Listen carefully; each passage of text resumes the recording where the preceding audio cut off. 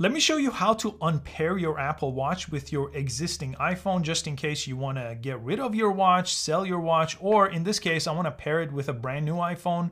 So I want to make sure it's unpaired from my existing iPhone.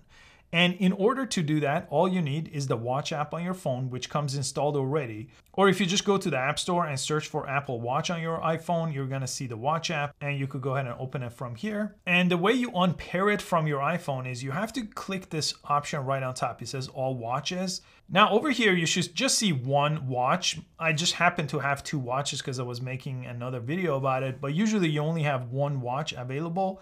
And you just have to press I over here. It's gonna show you everything about the watch. And on the very bottom, it says Unpair Apple Watch. That's what you wanna select. Press Unpair again. In order to unpair it, you do have to actually type in your Apple account password. So make sure you have that and you type that in here. And then it's gonna take you to this page where it says Unpairing Apple Watch.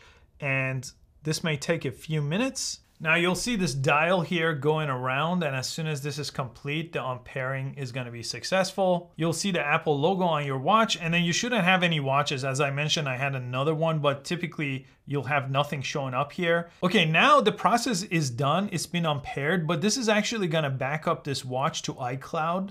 So then if you pair it with a new phone, you could do that, but it's going to erase this watch completely, and it's going to be set up as a brand new watch once it's unpaired. And then on your new phone, you could just go ahead and add a watch by clicking this, or if you have a new phone, which I'll bring a new one over here to show you what happens. With a new phone, if I just unlock this phone and I open it up again, this pop-up is going to appear over here.